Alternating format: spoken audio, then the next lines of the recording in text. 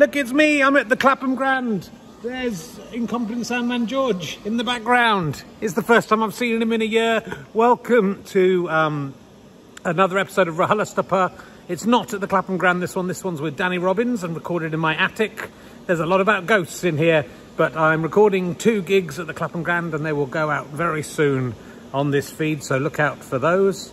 I hope you watch them live. Hopefully we'll be doing more of this in the future and you can see us again. It's just exciting to be out. Look, people are turning up. There's a glitter ball. Look at that, it's amazing. Can you see the glitter? There it is. Anyway, thanks very much for watching. I hope you'll enjoy this podcast. Do become a badger. Go fasterstripe.com/badges. Look, I got injured myself. It's a terrible time. All right, sit back, relax and enjoy RHLSTP. George calls it that, RHLSTP.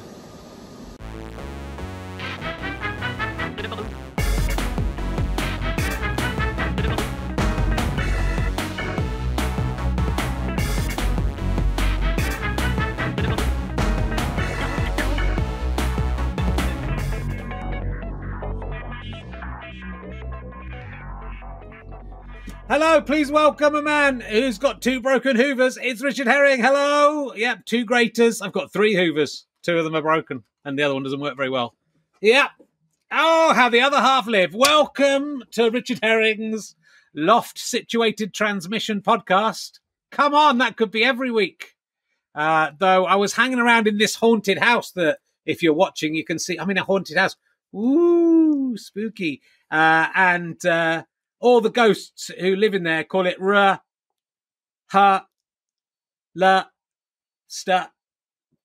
It's on a Ouija board. That's what they use a Ouija board to communicate. That's there. Might be some more talk about ghosts in this week's show. Yeah, we're everything's going all right. Homeschooling still annoying. I'm still doing dry January, even though it's February, and that's going okay. I'm drinking peppermint tea, Tea Pigs. Sorry, they don't sponsor me. I'm not giving them an advert for free. Get in touch, Ian Tea Pigs. Show us the colour of your free tea, and then we'll have a talk. While I remember, for people watching this on Twitch, we're doing some live in a theatre RHLSTPs this Saturday, the 6th of February. They will go out as podcasts down the line if you're listening to this too late, so you will be able to see them. But if you want to watch them live, you pay a little bit of money to help the Clapham Grand go, which is where we're filming them, and help us make some more podcasts. If you've enjoyed a year of free podcasts and feel like paying £7 for one or £14 for 2, we're there at 5 p.m, where my guest will be Nish Kumar, and 6:45 p.m, where my guest will be Lou Sanders. And we'll be in the same room, socially distanced. And you can be in the audience online, and I will talk to the audience in this section of the show. So there's a chance for you to actually be, I might ask you some emergency questions. You could be on the actual show if you buy your tickets and come along and watch them live. Good, so please do go to richherring.com/gigs to find out about that. Yes, I have. I had a fun thing this week. First of all, I don't think I said this last week, but I've discovered my son thinks that high fives are called hand fives. What a fucking idiot. Who's teaching these kids? It's me at the moment, admittedly. I'm not telling them not. In fact, I've started calling them hand fives as well. So that just somewhere down the line, he's going to, like an idiot in front of some people, he's trying to look cool in front of hand 5. He's only 3. 28 years old he is. Oh, no, I ruined it. We foolishly bought a Dyson, 2 Dyson vacuum cleaners we've got. We've got an older one and a newer one.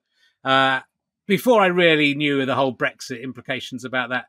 But they break quite easily and they're very expensive to repair and the parts are very expensive. But I found a man in the Hatfield and you can drive to his house and he's an old man. And you hand over your Dysons and your other vacuum cleaners and he will mend them for you. Yeah, he was complaining about the cost of Dyson stuff. He doesn't use the Dyson things. The switch broke on it, so he couldn't get that. And he rang me up and said it's going to be £30 to get a new switch from. You can't get them from Dyson, and he was worried. He thought that would be too high a price for me to pay. But I said no, let's go for it, mate. But it was like having a drug dealer, but I was giving him hoovers, and he was then going to repair the hoovers. But it was quite fun to drive to the outskirts of Hatfield, make an exchange. Made me feel alive. Made me feel good. So that's it. If you like the watching stuff on Twitch, I play snooker on Monday nights, and I also do the puppet show usually on Thursday nights. Twitch.tv/RKHerring if you haven't caught on yet. If you're with Amazon Prime, don't forget that you can give us free money every month. And if you've done it already, you just have to remember to go back and subscribe.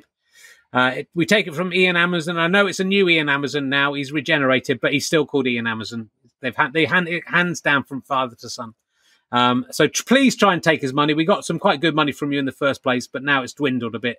So let's steal some of Ian Amazon's money and put it to good use of making stupid puppet shows. Did somebody say stupid? Look at this fucking thing. Okay. Donkey, why are you wearing that t-shirt? Okay, we're going to get on with it. My guest doesn't know what's going on. My guest is probably best known for playing Brian O'Green on the seminal Radio 2, I nearly said BBC 2, Radio 2 sketch show that everyone quotes and talks about all the time because it's the greatest sketch show of all time. That was then, this is now. Twatatin, twatatin. It's Danny Robbins, ladies and gentlemen. Here he is. Hello. Hello, hello. How are you doing? I'm good. You haven't changed at all since I last saw you, which is probably 15 years ago. Have I seen you recently? I don't know. You look exactly the same. Yeah, I have that illusion we've seen each other recently through social media. But yeah, I'm trying to maintain an ageless state here. You're doing very well. I'm like Blanche in Streetcar Named Desire. I'm sitting in a very dark room as you see me, so you can't see the reality. I'm in my shed in the garden with very few lights on. It's very nice. Well, you've kept your hair, and that's the important thing, Danny. As long as you can keep that hair, it'll start to grey. Maybe it has started to grey, and maybe you're colouring it in a bit.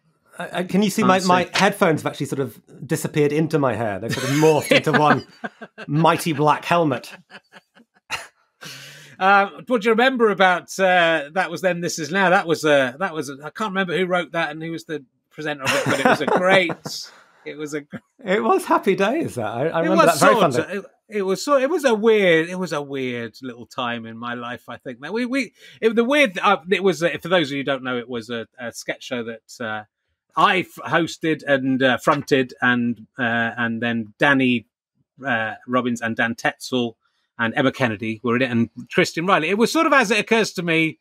And then with an extra bloke in it, then wasn't As It Occurs to Me. How did you feel when you saw As It Occurs to Me it was coming out and you weren't in it? Very left out, certainly. hurt, jilted. You were asking earlier about why we hadn't seen each other for 15 years. But I don't think it was anything personal. No, I don't think there was anything personal. But I think it was just that there was too. I felt with That Was Then, This Is Now, there was too many people in it for the certainly for the time slot of Radio 2, because we were all kind of trying to write stuff and put stuff into it. Weren't we? Well, that's very flattering. But I realised though that the voice I do for Brian O'Green. Or did for Brian O'Green, is essentially the voice I do for my character Ian in The Cold Swedish Winter on Radio 4. So in a way, it's an homage to those days together. It's the same kind of nasally voice. Because it was a conspiracy. He was a conspiracy theory nut who came up with crazy conspiracy theories that kind of spiraled out of control. And now it wouldn't even be a joke now if you put it on. People would go, yeah, that's a good one. Good idea. Though I think he did link everything back to Star Trek, and I think people may not get those references now. You never know. I was going to give you some trivia about Brian O'Green, because this was... Oh, go on. He was based on Danny Bryan and Dave Green, who we were at university with, who went on to do... were the first people on the internet. They did Need to Know and all sorts of stuff, and they're still very big cogs in the kind of internet business, I think. But the first time the character appeared, I think, was in Time, Gentlemen, Please, where he's played by Ben Moore. And they were in a show called Day of the Trivheads. They were on a trivia team. It was Ben Moore, Colin Baker from Doctor Who, I think.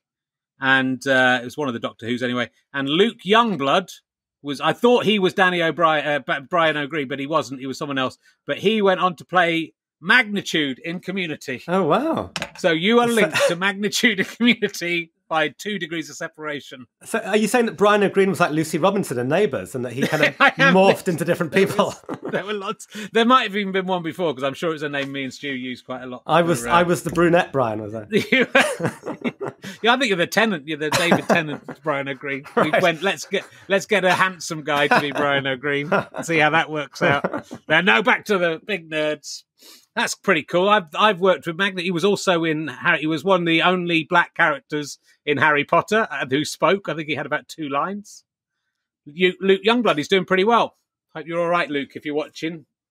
Anyway, let's crack on. Look, the reason, the impetus to have you on, which I should have done before, because actually you've done so much stuff. I'm not just going to talk about ghosts, but we're mainly going to talk about ghosts because you have got a podcast out right now, which I highly recommend to anyone interested in either who are skeptical of ghosts as I am, or who are kind of into ghosts, which I also am. It's called the Battersea Poltergeist, which I Googled and looked up, and it's such, and you say you're in the thing going, oh, it's such a famous case.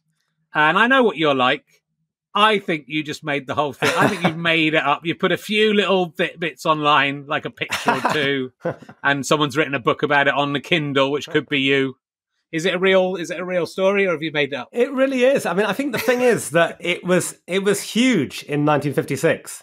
65 years ago, this is just insanely massive. So, I mean, most people probably have heard of the Enfield poltergeist. It was in the 70s, and it's, The Conjuring 2 was made about it, even though they sort of injected a homicidal nun as the baddie into that. But basically, I mean, this was bigger than Enfield back in 56. It was like on the front pages of all the newspapers. Shirley, the teenager at the heart of it, was on primetime BBC television with Cliff Mitchellmore, who was this guy who was basically the Hugh Edwards of his day. He went on to front like the moon landings and the Kennedy assassination. He was kind of big news guy. And he was getting her to try and channel her poltergeist at 7:00 on BBC television. And there were questions in the Houses of Parliament, like the Home Secretary was actually talking about this poltergeist. So it was enormous. And she had, journalists camped outside the house, and the family was under siege from the press. But then it just kind of got forgotten about, really. And I think partly that was because the family wanted to forget about it. And partly it's because it was 56 and it was long before things were kind of routinely filmed. And, Enfield, there is much more documentary evidence on that. But so it's like this undiscovered gem of a poltergeist case. And I think what I've realized doing this is that people love a ghost story. People even more love a poltergeist story because you get that tangibility of things flying around the room. And then to find a poltergeist story that people don't know, it's like, I mean, it's been brilliant to see like the paranormal community. I was going to say the poltergeist community. they're very excited. They're very animated about it, yeah. But the paranormal community are just loving this. They're kind of creaming their pants over the fact that they've got this new case to look at. And I'm being bombarded by emails at the moment of people wanting to know like the specifics of where exactly the house was, and all these details about the case. And it's brilliant because it's quite rare. I mean, especially when something's been headline news, it's quite rare that there isn't like a Wikipedia page or anything about it. I don't know if it even probably now it might have one, but there was when I looked up because I thought, well, I want to find. It's very good for your podcast because it's very hard to find out any information about what actually happened. So you have this. We're about halfway through the series. I guess you're doing. Is it a series of 6? Yeah, a series of 8 actually. 8. Yeah. So we're coming up to halfway through, and it's there's a lot of questions still to be answered that I don't particularly want you to answer now, as I'm sure neither do you. But and the real surprise is that Shirley's still with us. I know. Or at least was when you recorded. I mean, we are pushing her hard, but she is brilliant. I mean, this morning I got an interview request from Australian breakfast television for Shirley. Shirley's fast becoming an international celeb. She was on this morning with Philip and Holly the other day, but she's she's brilliant because she is an incredible storyteller, an incredible witness, and she remembers these events like they were yesterday. She's 80, and this was when she was 15. And it's just incredible, the clarity of her memories. And the thing, though, that really drew me into this and really made me want to take on this, and actually the point where I felt, yes, this could be 8 parts, was just this little moment where she's talking to me and she says, I'm worried it could bring him back. And it sends this little shiver down your spine. And it's something that I've noticed a few listeners picking up on and spotting. But it's that moment where you are totally convinced that she believes this 100%. Yeah. And so then, like, whatever comes from that point, whatever you believe, if you believe it's a haunting or that it's all in the minds of the people, I just think that takes you to such interesting territory because this person is totally convinced that all of this incredibly mad stuff happened. They're still convinced 65 years later. So it's immensely powerful. Whatever happened then, the strange noises, the objects flying, she is totally convinced of it. Yeah, she could be lying though, Danny. That's the thing. She could. Do you think that would involve me being a terrible judge of character? It would, but I think like the thing with people who lie about stuff is they're good. The ones who get away with it are good at it. But that it makes it even more interesting. I sort of feel whichever way you come to this, yeah. Even if you're convinced she's lying her pants off, then it's equally interesting to follow that. Well, I would just say from the most recent episode, I know you've done a little. I've been listening to all of your stuff, Dan, in the last week, and I've listened to all of this series.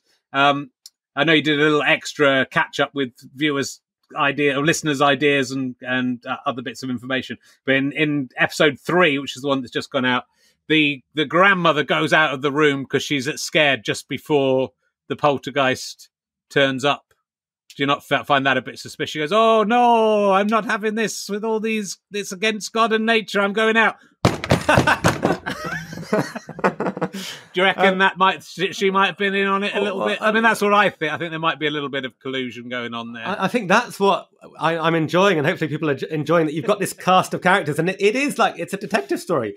The idea was always to do like a true crime podcast about a ghost story, and you've got the adopted brother, the mum who's kind of very frustrated and is kind of housebound due to her illness, and hasn't really left the house. The grandmother who's also housebound and kind of has these very strong religious beliefs and beliefs in the supernatural, and just all these interesting characters, and you are kind of wondering, like, has one of these people had something to do with the haunting? It is fascinating. I know you've always been fascinated with ghosts, and I've always been fascinated with this supernatural stuff. And I think especially when I was younger and more kind of susceptible to it, though I still the beauty of this and of the series called Haunted, which I think we'll talk a little bit about as well, and let's stick with this one for the moment, is that it's very hard to be entirely skeptical about it because there are enough weird things happening that as I said, you just feel it on in a way that when you get the cynics and the scientists on, their kind of explanations are almost as far-fetched as it being a ghost. So as much as I'm going, oh come on, this is bullshit, when they come and go, this is bullshit because of this, you go, oh, that's fucking bullshit, you expert. It can't be that. It can't be that all these things have happened at once and create this thing. But so I think that's what's interesting, is because even in your own mind, you're sort of being pulled in two different directions. Totally. And I think one of the things when you talk to skeptics and psychologists who try and explain these things is that one of the big problems that they face is that their explanations are very boring and complicated, and actually the beauty of ghosts is that it's beautifully simple, and I think that's why skeptics have such an uphill battle trying to convince people, because their explanation takes a lot of explaining. It's complicated, it involves scientific terms, and it's just not as satisfying or exciting or as newsworthy.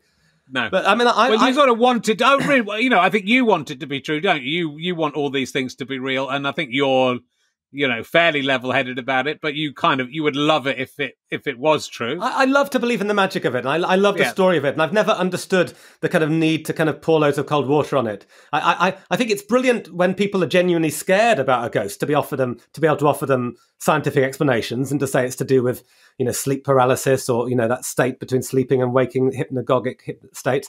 But I think, when you've got a great ghost story, you want to run with it and enjoy it. And very early on when we were making Haunted, I sort of said to myself, I want this show to be equally enjoyed by believers and skeptics. And I want to sort of have a foot in both camps. And I don't want to be the guy who's sort of, debunking at the end of it. And because frankly, who's going to want to tell you their ghost story if all you do at the end of it is go, nah, it wasn't real.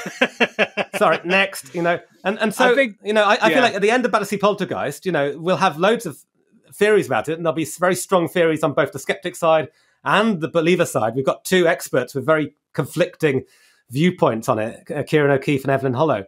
But at the end of it, I would feel devastated if Shirley felt like we'd sort of taken her for a ride at the end of the thing and just sort of, said, oh, none of it was real at the end. And I think the thing about her story is that it is so genuinely puzzling. There are so many bizarre elements to it that each time you think you've got some light on the case, suddenly you plunge down a real dark alley, and it's like a labyrinth. You're constantly turning these corners. You think you've got it cracked, and then, oh no, there's something truly, truly weird's happened. And without going into actual specifics, does the key that starts it all off, does that come back into at any point? Do we find out what that key was or is, or is it just? I mean, no. The key definitely comes back in, and the key is significant. I mean, I think that the thing that people will have to decide is how it's significant, and in what way is it significant. You know, is it the haunted object, or is it, you know, the object that kind of kicks off some intensely interesting kind of psychological drama in the family? You know, I think that's you know, what I'm loving is that you've got two rival sides. I mean, it basically is as binary and diverse as Brexit. This, I mean, it is incredible. The anger that can be generated from some people. Like, I've got a mate who's just so skeptic. He's like, "Why would you want to do this? Why would you be interested? It doesn't exist." And furious, you know. And on the other end of it, I've got really ardent believers who are kind of sending me their stories and offering me, you know, kind of, you know, explanations that are entirely paranormal. And, you know, and I sort of relish both of those things. You know, I love it. You know, I agree. You should. It is brilliant, though, and I think the series Haunted as well, which came before this from 2017, 2018, is also just is beautifully and brilliantly researched. But we may talk about that in a sec, as I said. I'm kind of interested in, like, I'm interested in why we're, as humans, we kind of want to be scared, right? I mean, there's my son who's 3 is very easily scared of stuff and very obsessed with ghosts. But he loves it as well. So, like, he's terrified, but loves being terrified. And I think that stays with us, right? So he's almost egging it on. He thinks we live, as I was telling you before, we live in a house from 1702. He has a bedroom that has a door that used to go into our room. So that used to have doors all the way around so each room led to each room, but now but there's this blocked up door that he's obsessed with. Oh God, and okay. he's talked about people coming through and it being a prison behind them and stuff like that. We had a case like that in Haunted where there was two doors into a bedroom. Yes, you did. So there's a few things that were like, but also we've had when he was young, when he was a baby. So we had 2 kids. He was a baby, and we just moved in, and we were very tired, obviously, and everything was up in the air and lots of stress. But me and my wife together heard a baby crying, and then went into both of our children's rooms, and both of our children were asleep. And so this is interesting. Did you have a baby monitor on? Yes. So I think but also we sometimes heard it with not on the baby monitor. Sometimes we'd hear the crying coming from somewhere else. And someone tweeted me from my village and said the people who live next door to you, which used to be the same house, when they had a baby, they said the same thing happened in the house. That they I've got a shiver down my spine there.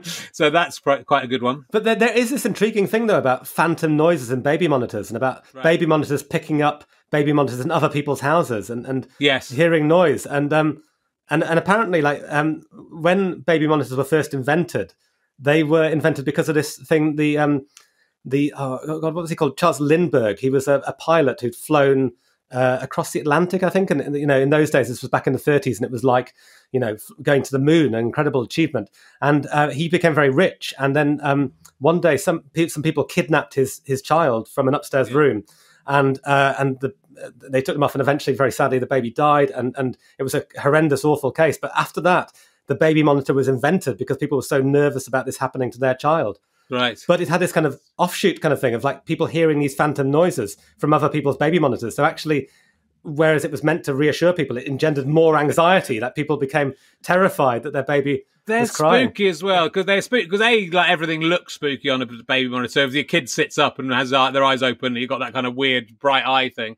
But also there's always lots of weird phantom movements on them as well. So if you're watching it, you kind of think, what's that moving across the room? So there's things that look like ghosts, and you hear, sometimes you feel you've heard something, sometimes you're obviously tuned into someone else's, or someone's hacked. There's those instances where people have hacked some really sinister things. Started talking to the kids. But so we've had that in this house. It stopped the minute we stopped being tired, and it stopped the minute we didn't have a baby. No, we don't get babies crying.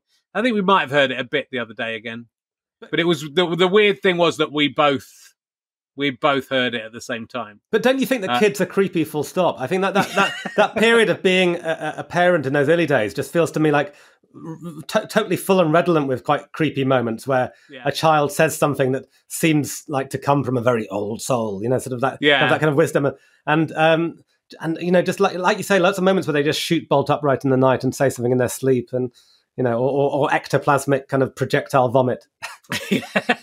They are scary. I'm terrified. My daughter told me that a few months ago, she said, you're going to be the next person who dies in our family. Oh, God. But I think she just meant because I'm the oldest.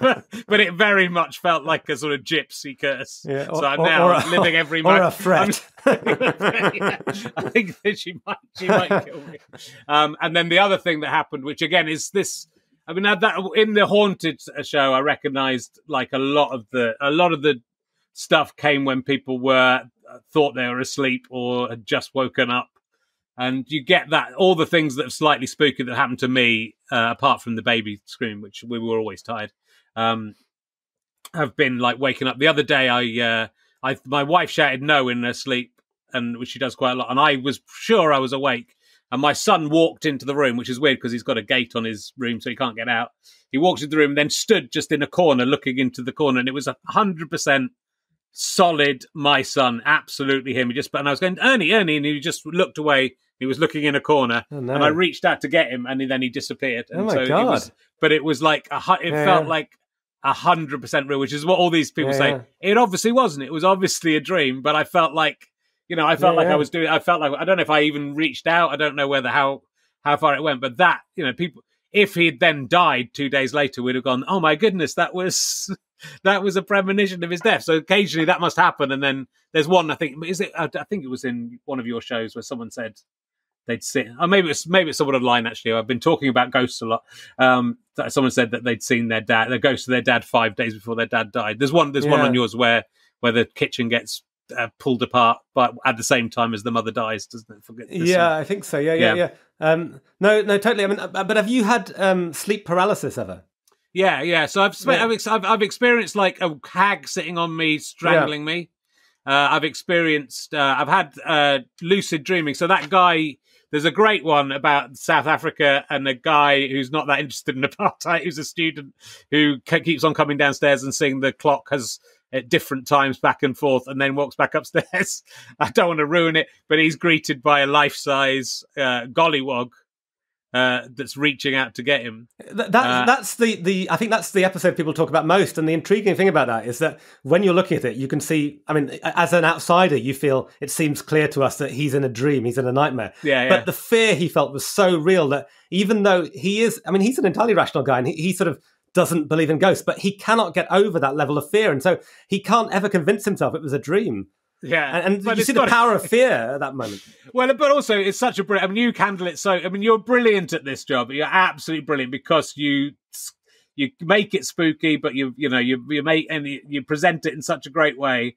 But you also get to the nub of it. And, you're talking about how it's a metaphor for what's going on in South Africa at the time, but it absolutely is. I mean, you discuss it with someone, but it absolutely is a man, whose internal guilt is about the whole situation that he's living in and not caring about, or not particularly caring about. And then it's sort of brought to life in his imagination. But, I've had dreams like that have seemed that real, and where I've had lucid dreams where you're able to do things in the dreams, and then those have turned into non-lucid dreams. And I've had a dream where I've woken up 7 or 8 times, convinced I'm awake, and then and then woken up again, and it's seemed absolutely real each time, to the extent that I'm not sure that I'm not still in that dream, and I'm about to. I might just wake up now. It was 20 years ago, but this would be a very long portion of the dream. Extreme sleep paralysis. But a lot of those, a lot of them come from a lot of people have just woken up or just gone to bed when they see these things. I guess what's fascinating about the poltergeist cases is there's usually a teenage girl, isn't it? Is it ever a teenage boy? Well, it is sometimes, but it takes us into very interesting territory, and that's one of the things that we've covered in the series. Really, this idea of why do we have this thing as a society of obsessing about this kind of haunted teenage girl, and is there genuinely something in that? I mean, are poltergeists literally attracted to teenagers, or are we somehow kind of manufacturing this?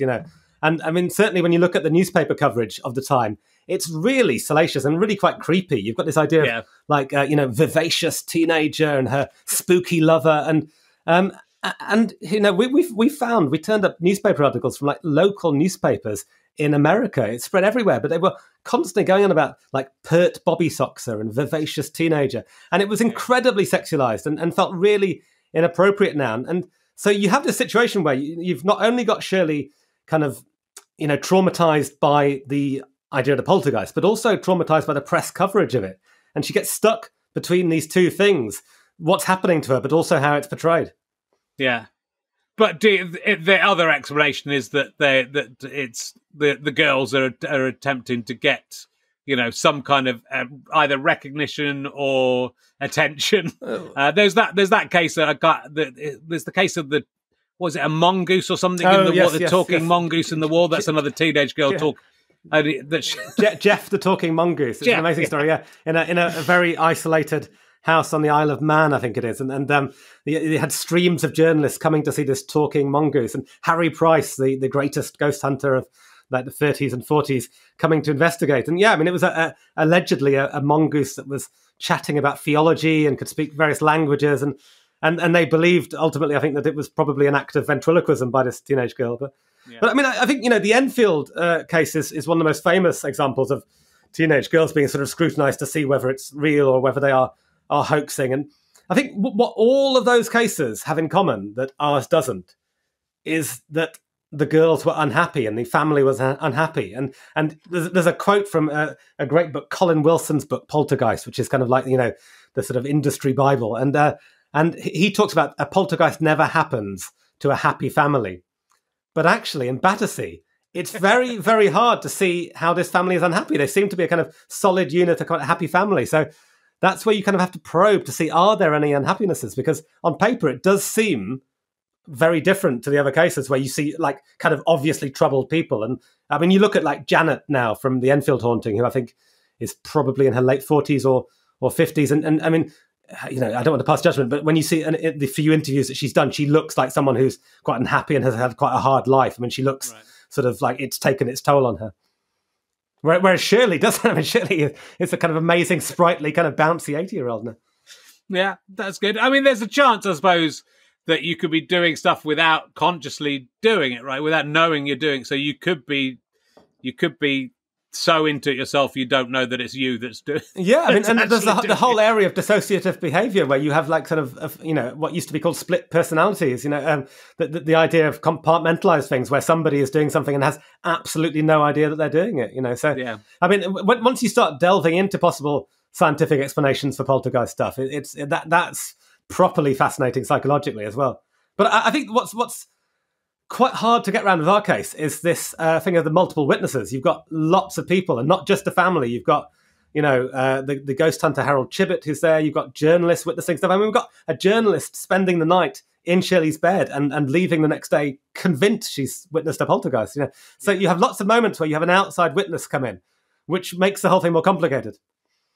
But, why is it not happening all the time, Danny? Why is it only happening? This is a good question. Why aren't all the ghosts coming back? I'm definitely coming. If I can come back, I'm going to come back, and I'm going to come to you, first of all. If I can come back, I'm going to push things. I'll just push things around. I'll do whatever I can do to make it clear it's me. I think I'll go first. I've heard skeptics come up with some great questions like, why, if ghosts literally just were people coming back from dying, why aren't hospitals just rammed with ghosts? Because most people don't die at home these days. And also, why aren't ghosts naked? Because clothes don't die. So these kind of questions that skeptics will chuck at you, but to spoil your fun. and from the haunted series, I mean, there's like 10 episodes. 10 episodes. Yeah, 10 episodes. Yeah. Yeah, I mean, there's an awful lot of work that's gone in there because it's research. They're very well. They're all beautifully produced, these podcasts, but it feels like a lot of research has gone in. Did it take you a long time were you driven behind that, or did you have a team of people helping you put that together? We did have a team, but it was a complete labour of love, certainly. And Haunted was one of those things that you do without really being paid properly at all because you're in love with the subject and you put it out there. And thankfully, a lot of people have enjoyed it. And I know it's brought a lot of people to the Battersea Poltergeist. I mean, Battersea Poltergeist is being done on a proper BBC budget. So, the kind of ambition of it is achievable. And we've been able to have, like Toby Jones as the ghost hunter and Daphne Keane from his Dark Materials as Shirley, and the brilliant Alice Lowe and Bern Gorman and Calvin Denver, all these kind of great people. So that's amazing that we've done this on a sort of a proper budget and have been able to do it properly. Yeah. Like Haunted was just crazy. Like I remember going to like Aberdeen to do one thing, like flying up and back in a day, and just like bonkers. Yeah. Well, out of all those stories, do you have a favourite one, or one that you do you have ones that you suspect? All right, okay, I don't think the one in the Shepton Mallet prison, for example, the guy who got the cigarette burn felt very much like a guy who wanted to get in the newspapers and was prepared to put a cigarette on his own hand to do that, whereas other ones seemed harder to explain. Yeah, it's interesting. I mean, I think there was a point making Haunted where I felt like, because we were talking to skeptics each week about stuff and they were kind of loading me up with all these different scientific explanations, I did find like I went for a time of people would tell me their ghost stories and I'd go, that's probably a sleep thing. And you kind of feel like you have a lot of explanations. But then when we came to the end of the series, we made this one that was in an old hospital, doesn't exist anymore, in London. And it was a nurse who'd had these experiences that were poltergeist experiences, and it had involved things being thrown around a seemingly empty room and seeing a ball of light floating across very slowly in front of her. And it was all connected to this patient that she'd lost, who she felt had suffered too much, that his life had been prolonged too much and he should have been allowed to die peacefully sooner. And she felt guilt about that. But her experiences were witnessed by about 4 nurses. So these 4 nurses saw the ball of light and witnessed the things being thrown around the room and opened a door and went into a room and were confronted by this sort of thing that chilled them all to the bone, this kind of mixture of atmosphere and freezingness and just a feeling, and that feeling that people can't put their finger on. But the fact that all these people had experienced it together was the most head scratcher of all of the cases, I think. That's the one where I walked away from it going, I don't think we offered an adequate skeptic explanation. I feel like with most of the others, I still leave the door totally open and it absolutely could have been paranormal, but I felt like we offered a potentially convincing skeptic explanation for the others. But that was the one that was hardest to pin down. Sure. And I guess what's interesting about it as well, because it's more, I think there's more to it. It's just, it's a fascinating subject, and I think it's sort of endlessly fascinating, and it's a great thing to have landed on, I think. But I think in that, in the one, the Shepton Mallet one, to find out about the GIs being sentenced to death, that's a social history that people wouldn't be aware of, that there was that American GIs were coming over, committing crimes during the war and then being sort of executed very quickly in Shepton Mallet. Crucially that it was black GIs and they were being disproportionately killed. A lot of crimes, I think there were black GIs being blamed for crimes committed by white GIs and, being hanged in their place. And so that was interesting. And, but actually, the sort of history of hauntings does plunge you into interesting social territory. And there's a guy called Roger Clark, you might know, who wrote A Natural History of Ghosts, which is a brilliant book that I'd highly recommend to anyone to read as a kind of entry level to the kind of history of why we believe in ghosts. But he talks about us kind of getting the ghosts we deserve. We get ghosts for certain times. And so like the 18th century is full of ghosts obsessed with wills and codicils and, kind of cracking, where was that will buried? And then, obviously you have the ghosts of the war dead after the First World War and the Second World War, and you have that people being obsessed with trying to contact the sons and husbands and fathers they've lost, Sure. And now I sort of feel like we are plunged into a time of great uncertainty again. We've had the whole kind of Trump era, the Brexit era, and we're living in kind of very conflicted, turbulent times. And I feel like you are seeing this kind of upsurge in paranormal interest. There's a boom in horror movies, and I think it's a time when people are very interested in ghosts because it taps into that uncertainty, I think. Yeah, it's absolutely fascinating. We'll talk about some other stuff, but do check out both Haunted and Battersea Poltergeist. Can I just tell you though that my wife is so scared she's never listened to Haunted or Battersea Poltergeist, and even though I've tried to force her to listen to them, she won't. Even though she features in Battersea Poltergeist, but she's such a scaredy cat that the other night I was here in my shed working away, and I had the blinds down, so no light was shining out. And she was convinced, it's quite new blind, so it was new to her, and she was convinced that there was nobody in the shed and I wasn't in the house. And she became convinced that I'd been killed in the garden. And rather than going to check, looking for my murdered body, she locked the door of the house to protect her and the children. And so then called me, and she was like, oh, you're alive? And I was like, yeah, I'm alive, I'm in the shed. But she locked me out of the house in case I was planning my new life, lying dead in the garden. So that's what a scaredy cat she is. Yeah, but I walk the dog at night, and there's a point where I shined a torch and thought I saw like a woman now in my memory, it's like a woman and her kids and stuff. It probably was just a woman. And then I turned around a bit, and then she'd gone. And then the other day there was a gate there that was just open, that's never usually open, that was kind of creaking back and forth. And so the minute you sort of spook yourself with something, it's really hard not to then observe 100 other things at that same place. So I completely understand why people get that association, and then you're already scared. And it must go back to, it's understanding the beginning of religion as well as the beginning of ghosts. If we were living on the savannah and it was pitch black at night time, and if you left the fire, you'd be eaten by some terrible creature that would rip you apart that you couldn't see. You would start creating religions to stop you doing it, but B, to explain it, and you'd also be you'd be wary of things that had led to people dying or whatever. So it's sort of really understandable how the human mind could have created. We talk about the monkey brain and the lizard brain. The lizard brain is meant to be the oldest part of the brain, the kind of that bit from back in those days, the fight or flight mechanism, and that protects us from predators like around the campfire, like you say. And that is incredibly powerful. That always wins out. And you all these things, so many of the things that people describe when they feel like they've seen a ghost are very physical things. The hairs standing on your neck, all these things, and they have reasons dating back to those times. When the hairs stick up on your neck, that's to trap heat, to keep you warmer. And even shitting yourself actually has a function. It makes you less attractive to predators. These are things that our body has designed. So fear is this integral part of our body, and fear not so just often, predators either. Not just predators. It makes you less attractive to other people as well. And to potential mates. It is true. It's true. To most of them, some people like it. Anyone who's ever done that on a date will know that. But no. So often, you can cite fear as a major factor in a haunting, I think. Yeah. Well, look, it's great you found this. I think a very Danny Robbins niche, because actually the first time I saw you and Dan Tetzel and some other people were doing a ghost hunter comedy show at the Edinburgh Fringe, which is where just before we started doing that was Then This Is Now. That's why.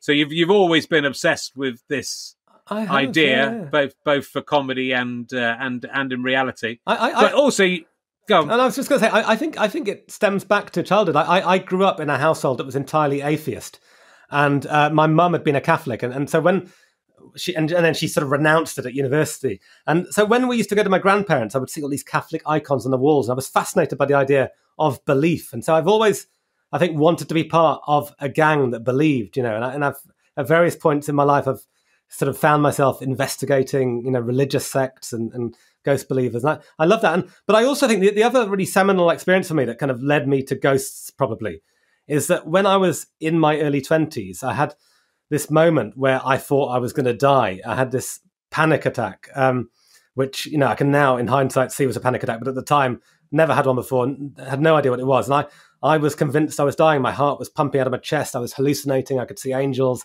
And I thought in that moment, that was it. And it gave me a really strong and profound fear of death for a long time afterwards, like really kind of debilitating and controlling in a sort of a whole year of my university career. And I think ever since then, I've had this little kind of this fear of death that ticks in my brain, and a kind of a need to kind of somehow try and understand it and explain it. And I sort of feel like death is at the heart of all ghost belief. Ghosts are a way we've created to try and explain death to us. And, in the past, that absolutely was a crucial part of the movement from life to death, was this idea that people still existed afterwards. And so I feel like as much as ghosts are frightening, I sort of almost feel that they are comforting as well, like that idea of life after death. And I certainly in Haunted, I met some people who were seeing the ghost of their husband in their house and finding it deeply comforting. And that's, in those moments, the last thing you want to do is say it's not a real ghost, because that was, that was like a lifeline to them. It was crucial. Yeah. I should ask, because I do ask many of my guests this, have you ever seen a ghost, Danny? I haven't, and I think that's what keeps me going as well. I think it's that I'm living vicariously through all these people, because I'm kind of desperate to see one. No, I haven't, it's sort of a source of a bit of disappointment to me, really. I've got two things. I can't sing, and I would love to be in a band, and I've never seen a ghost. I would love to see a ghost. Those are my two the great tragedies of my life. Okay, well, let's talk about, because you've done a lot of other, and always with even people I know, I'm always amazed. I suppose when you come back to them and see everything they've been up to when you haven't necessarily seen them for a little while. But you've done so much stuff in your writing career, beyond all of this, in your comedy career. You have had a number 11 hit. Do you say you don't want to be in a band? You've got to number 11 in some charts. I don't know any more than that. What's the story behind that? We got to number 11 in the UK charts in the days when that counted. Like, I think it was like 2003 or something. And it was by accident. It's a good story. So Dan Tetzel, who you know all too well, I do. He was walking through a branch of HMV and he heard this song playing and he was like, I recognise that voice. What's that? Is that a sample from something? And he went, hold on a minute. We wrote that. And this DJ had sampled this sketch that we'd done from a show called Barking on Channel 4, which, no, you won't remember.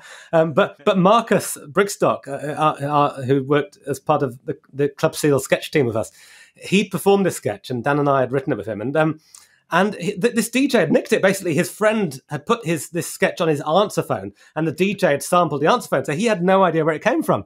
So then we rocked up and said, actually, sorry, mate, that's our sketch. And we had to go through this whole kind of legal battle and get agents involved.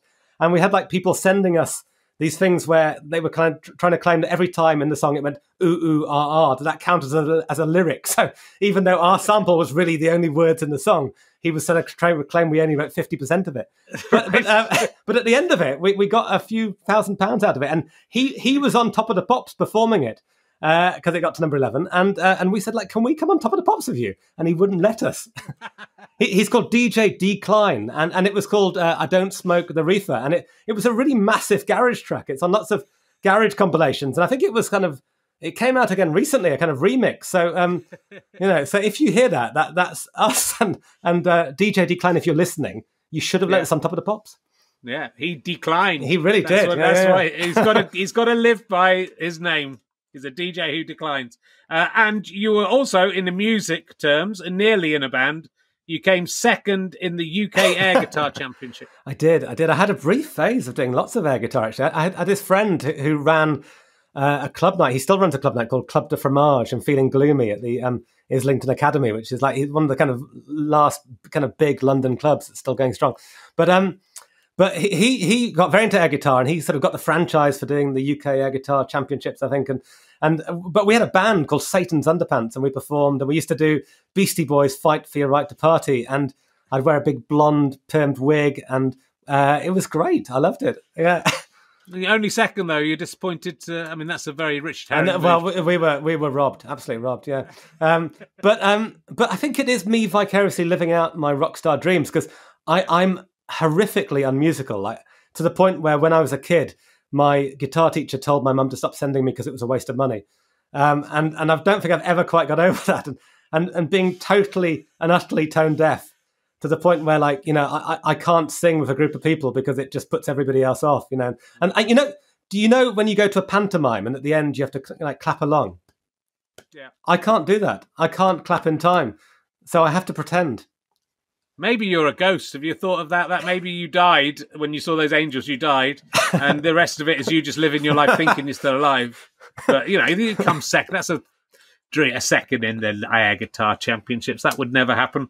What was you did? Your TV debut was in Let's Make a Baby, which was a fake reality show that you convinced people was real. That's right? Yes. I haven't heard about this. No, okay. So much we haven't talked about in our lives. That notched up a few column inches in its day, but basically they set me the challenge. It was again a while back, and it was kind of when reality TV was really just kind of kicking off in a big way, and they set me the challenge of marketing the most offensive reality TV known to humankind, and seeing if I could sell it at MIPCOM, the big TV festival in Cannes, and seeing if I could get people involved to take part. And I guess it was to sort of show how extreme reality TV could go.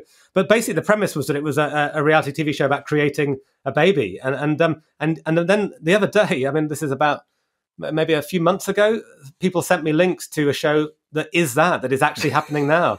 So This is probably like 15 years down the line, and it's happening, you know. So, so was your show that two people just randomly got together to make the perfect baby? Yeah, essentially. And is that the actual? Yeah, it is. It's a good idea. Yeah. Should have made the show. But you know what? After doing that, though, I was then offered a reality TV show that was way, way, way more offensive than that.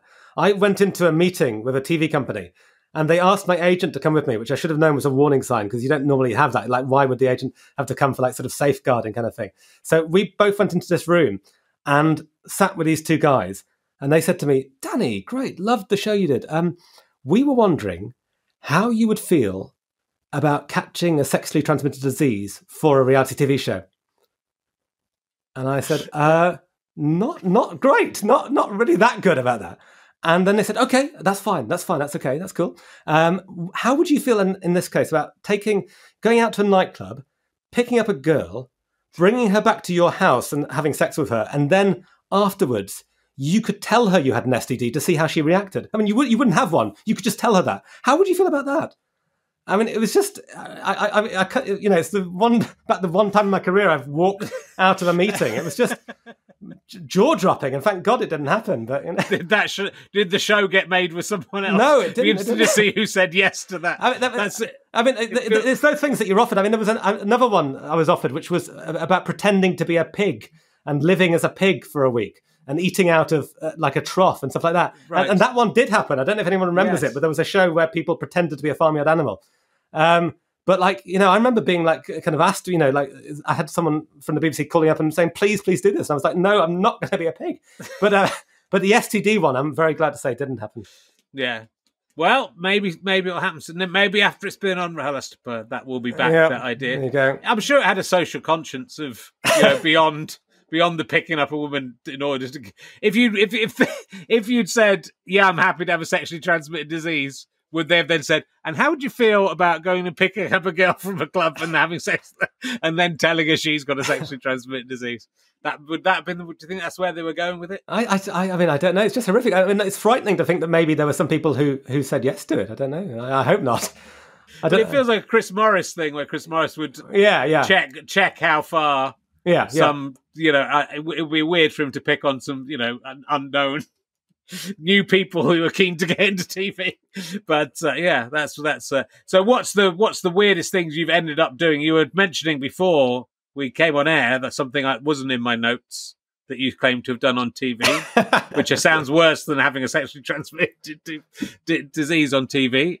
Is this true that you told me you had masturbated on TV? It is true, yeah. And what was that about? In a way, I'm surprised this doesn't come up more often in conversation.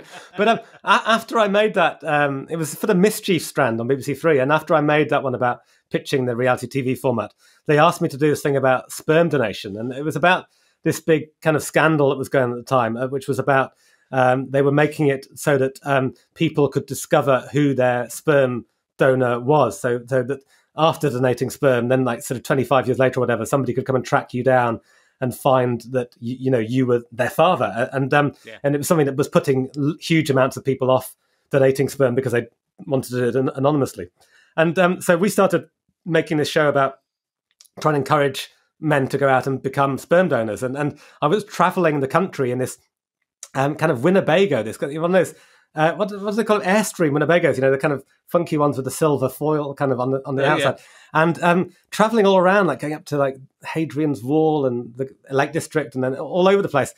Like we were on Giant's Causeway at one point outside Belfast and trying to convince men to donate sperm. And it, like, looking back, it was like really unhygienic and quite grim that men would come in to this Winnebago and donate sperm. They would sort of do it there in the Winnebago, like with me kind of just outside, kind of whistling outside the door. Again, it's one of those ones where you go like, why did I let people do it? Make me do this. But yeah, they did incredibly. They kind of filmed me producing a sperm sample, like only from like the shoulders up. I mean, I have to say, like, you did not see, you know, the business end. You had to perform. You had to perform in front of a. Was there a cameraman in the room? No. It was, I think, it was just filming yourself, locked off shot. Yeah. Of me giving a sperm sample, and yeah, I don't know. I'm not quite sure how I feel about it now. Whether it was a good thing to do or not. But so if I want to see your cum face, I can find a piece of footage. I think thankfully it's not on the internet. I don't know. You'd have to come to my house and I could show it to you.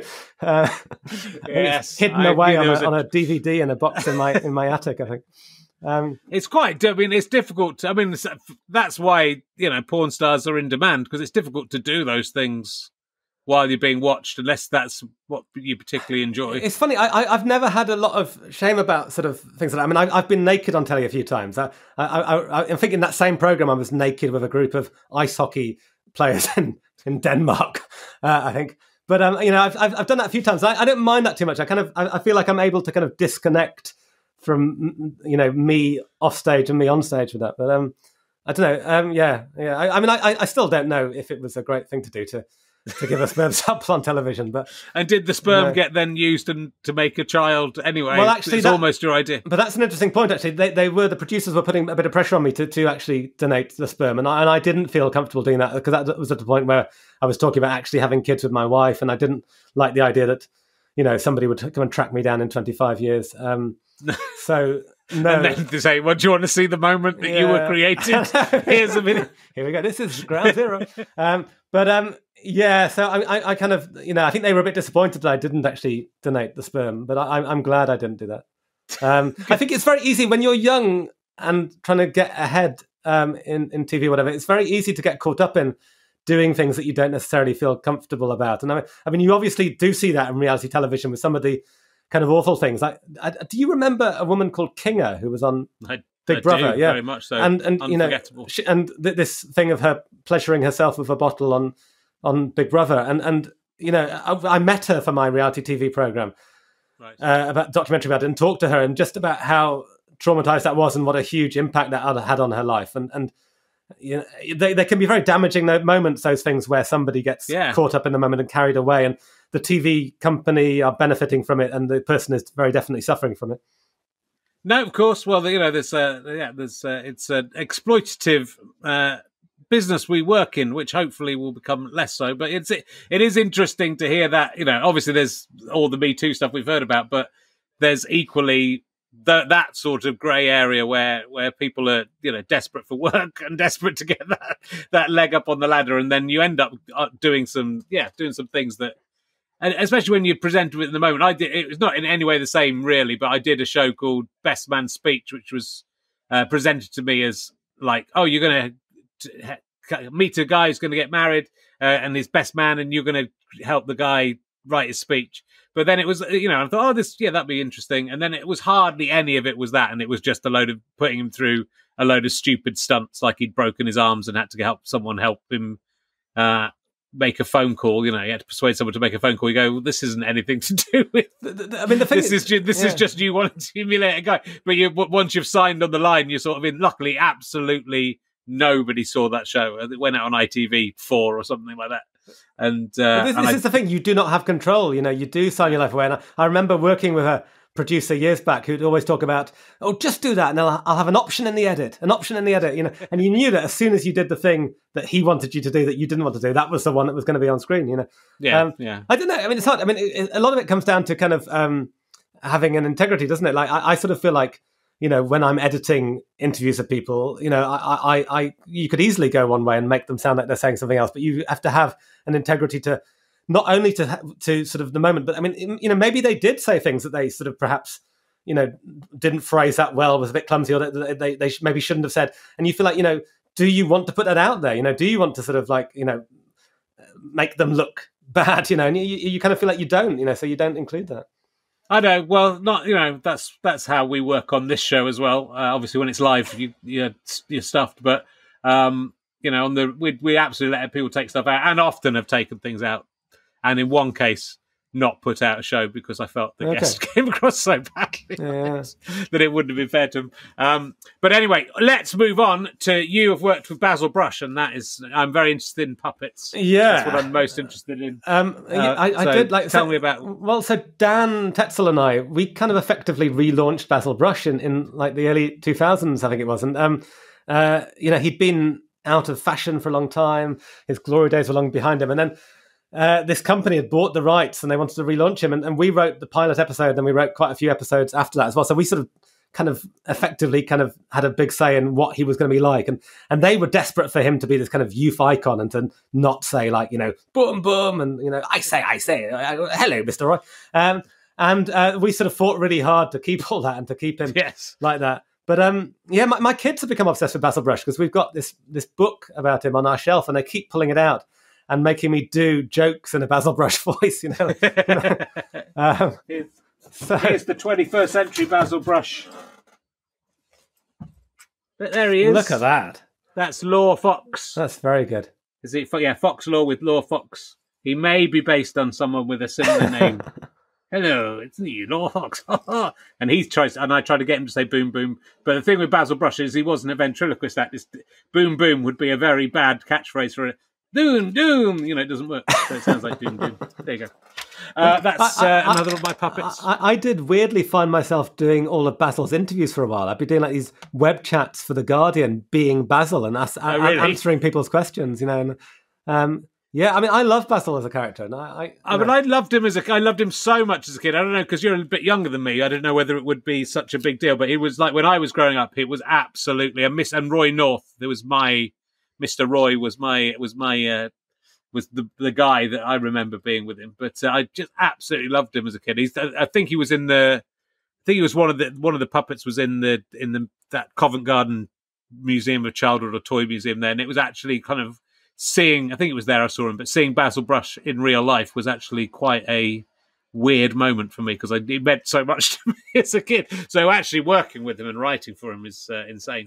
Was it the same guy? Was it the same guy doing because he gave up, didn't he, by that stage? Ivan Owen, I think he'd passed away by that stage. But the man who was doing it then kind of had ginger hair and a sort of slightly fox-like quality to him. But I think he was someone who'd worked on cruise ships and was a kind of, you know, entertainer, and then suddenly landed this gig. But there's a great story about Ivan Owen, the original Basil Brush, negotiating Basil's contract with the BBC. And apparently he used to drive up in a Rolls Royce, wind the window down, and Basil would stick out the window and he'd sign the contract with Basil. And I don't know if that's true or not, but if it is, then it's absolutely brilliant that they made BBC executives come and stand outside Broadcasting House and hold a contract to the window of the car as a fox signed. See, it's not. He was under the table. That's not. You can't. He didn't even sit next to him and do it. Oh, don't be a skeptic, Rich. What kind of allow the magic to persist? It was a real fox. I want the magic of ventriloquism to persist, not just going, oh, I'll just hide under the table and do his voice. All puppeteers and ventriloquists are perverts and offenders. I think that's my theory. Apart from Nina Conti, definitely. I'm not even sure about that. And me. Of course, they used to do ventriloquism on the radio, didn't they? Back in well, my ventriloquism does go out as a podcast. You can enjoy it as a podcast if you want. There is a filmed version, but you can. People do. I don't know how many download It's quite confusing because most of my puppets sound quite similar, so it's better to watch it with the puppets. I wrote but then you don't see how bad the ventriloquism is if you don't watch it. So you know it's a double-edged sword. It's a double-edged sword. I wrote a joke about a ventriloquist for my play End of the Pier that Les Dennis. I was going to just mention that. Les had to deliver it, but it was one of my favourite jokes that he did really nicely every night. But it was about he was playing this old school comedian called Bobby Chalk, and he was like, I had a fight with a ventriloquist once. He was giving it all that, which only works on video. But for those listening in audio, I'm now holding my hand up and making it. Yes. A little chatting symbol. Don't help them. Don't help the audio idiots. How did that play go? That was the idea of a kind of an old school comedian, and was his son an alternative comedian? Was that the idea? Yeah. So I mean, Les played an old school comic of the kind of, you know, Cannonball, Little and Large era, who'd had 20 million viewers on a Saturday night, that kind of level of fame. And then has sort of become a pariah after making a racist joke, essentially. And then he had a son played by Blake Harrison, who came along, who was kind of very much a sort of Michael McIntyre kind of, you know, big new TV comic, you know. And at first you think that he's, you know, the opposite, the polar opposite, and incredibly kind of left wing. And then what emerges during the play is that, you know, he's been involved in this incident, which is actually a racial assault on a guy, and that he actually has all this kind of simmering hatred, and it's kind of about tracing back the roots of how he feels to his, you know, to what happened with his father, and it's kind of it's exploring, I guess, the kind of the power of comedy to not, comedy can be a good thing, but it can also be a bad thing. It can be something that can be bullying and victimizing, and that line that comedy needs victims, and I guess it taps into that thing that we sometimes talk about in comedy that I think is probably kind of like a term that comedians use. I don't know if people know it so much outside, but about punching up and punching down. That if you're punching up, it's a justified target. It's satirical. You're attacking the government or whatever, and punching down is like picking on people. Like picking on refugees or whatever. And so it was about that kind of idea. And at the end, you have the person that Michael, the younger comedian, attacked, comes back into the picture, and actually he's played by Nitin Ganatra brilliantly on stage, and he performs his own stand-up routine. He sort of hijacks Michael's TV show and performs his own stand-up routine, which is way funnier than Michael's and very powerful, and kind of deals with issues of race from the perspective of being this Bangladeshi guy who's moved to the UK and an immigrant to the UK.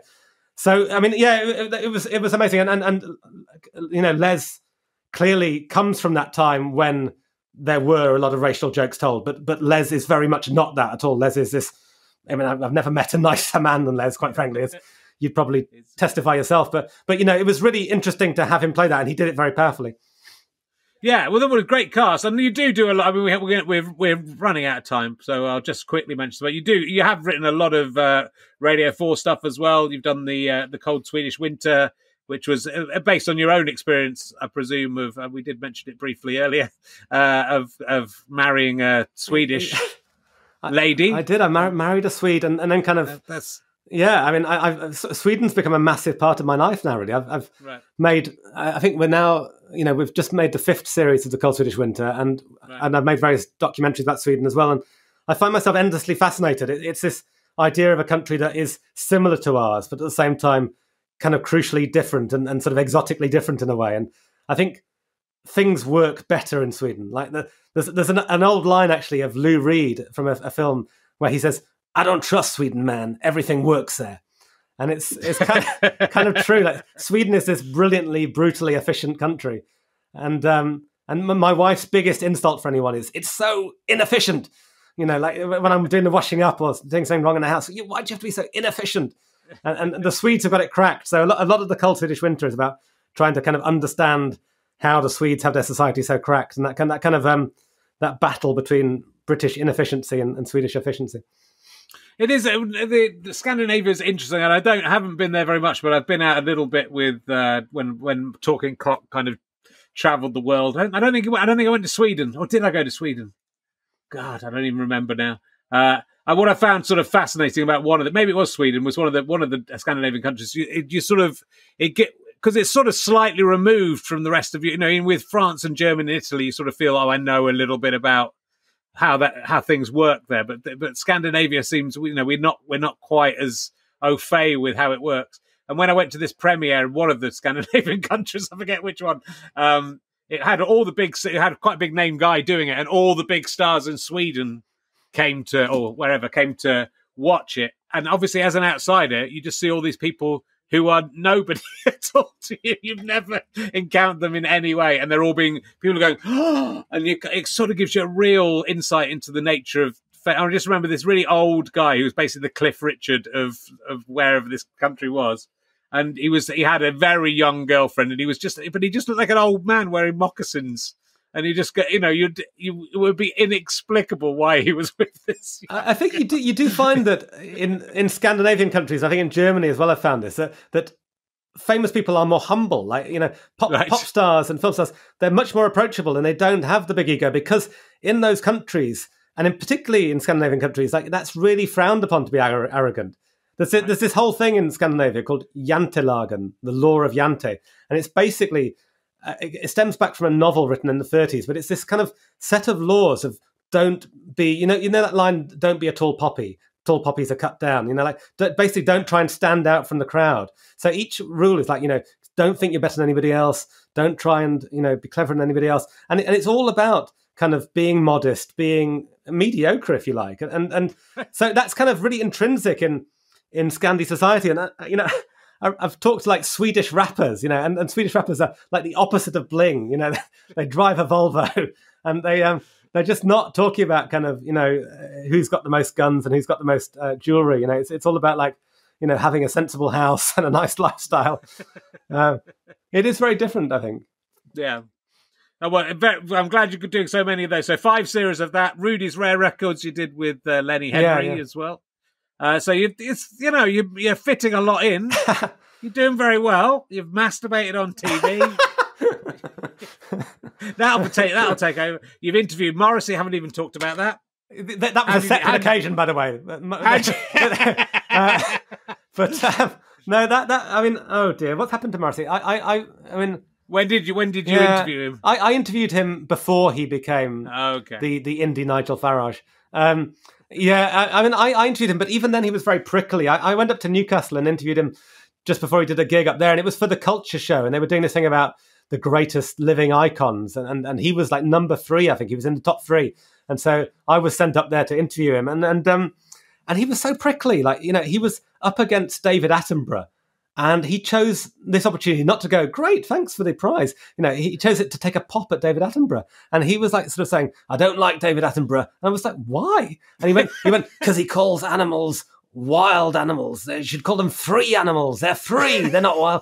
And I was like, Morrissey, please choose your hill to die on. And then I got talking to him about, that song that he did called Irish Blood, English Heart, I think it's called. Oh, yeah. It's quite a good song, Irish blood, English heart, I am made of. And there's a line in it about the Queen saluting Oliver Cromwell. And I'm like, where did that come from? That's a really weird line to put into a pop song, full stop, but also didn't really make any sense to me.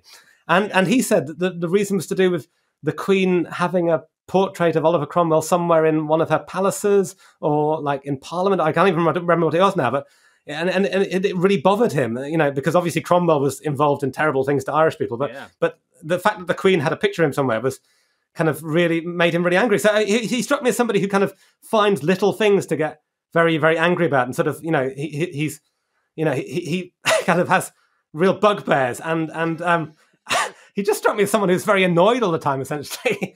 He was quite a miserable man. And I've heard stories subsequently, like I did some gigs in Greece, and I was told that the crew that he travels around with are all really miserable, and that he's a passionate vegetarian, isn't he? And he's banned anybody from his tour from eating meat. He won't let them eat meat. And so apparently all of these guys from his crew were going out and secretly eating meat, hiding from him and trying not to get caught. And I think you get sacked if you ate meat. But anyway, I don't know. I mean, it was on one level, it was amazing to meet him.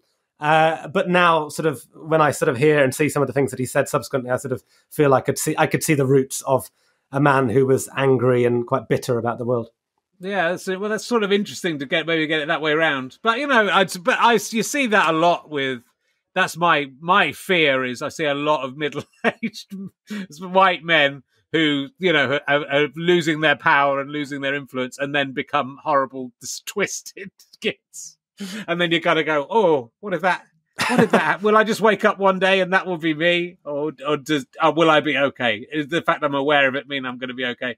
Or and I suppose it's partly because of social media. You would never have known your friends were turning slightly Brexity or racist or just, it's very, I mean, the world's so weird at the moment, the kind of things that people get angry about, but it really changes your view of someone when you see them. No, it's really interesting. And that's part of what I kind of became obsessed with when I was writing the play that Les was in, End of the Pier, about that moment where somebody says or does something that totally irrevocably changes everything. The moment where somebody says the thing in public that they should never ever say, and their career is over. And it's that the way that we view that person before and after. For instance, if you look at pictures of Rolf Harris now, you look at a picture of Rolf Harris from the 70s and you see like evil Rolf Harris now. But back in the day, you wouldn't have seen that. But there's something, it's like a sort of magic eye picture that, you look at it now and you just see it in a totally different way. You see kind of the evil, you go, oh, the evil was there back in the 70s. We could,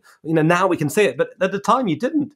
But there's a kind of transformation that people go through that, that moment in the play, we called it cuntification, where that moment where suddenly you go, oh yeah, this person is horrible and evil, but you didn't see it before. And it's the same photograph you're looking at.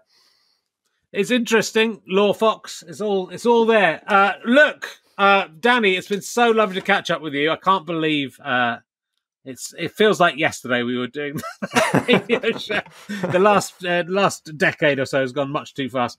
I would like to heartily recommend that people listen, even though they should be listening to my podcast. I'm going to let them listen to both simultaneously. I listened to Haunted, the entire series. I started listening to it yesterday afternoon and finished it like at lunchtime today. So I've pretty much done nothing but listen to Haunted. And it was just gripping. And I don't usually go that far. I don't go that deep unless I'm enjoying it. And the Battersea Poltergeist is also absolutely fantastic and shaping up to be a very... I can't wait to find out what happens next. And I am going to listen to that one every week as you've hooked me in. So I recommend those to everyone.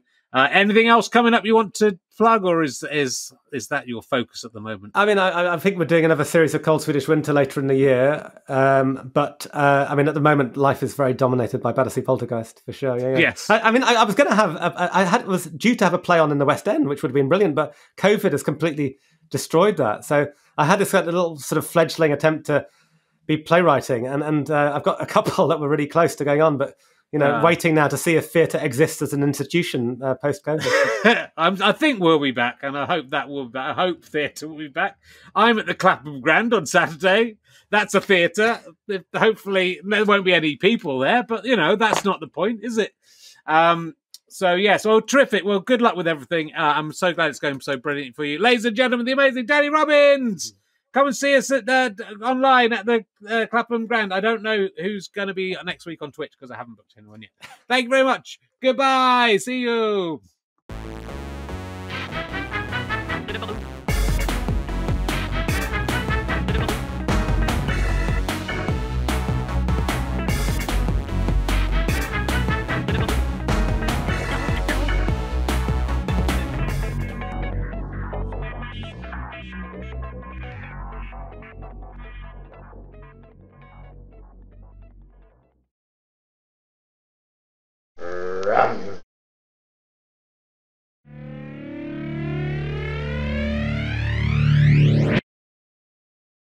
How'd you like them sky potatoes?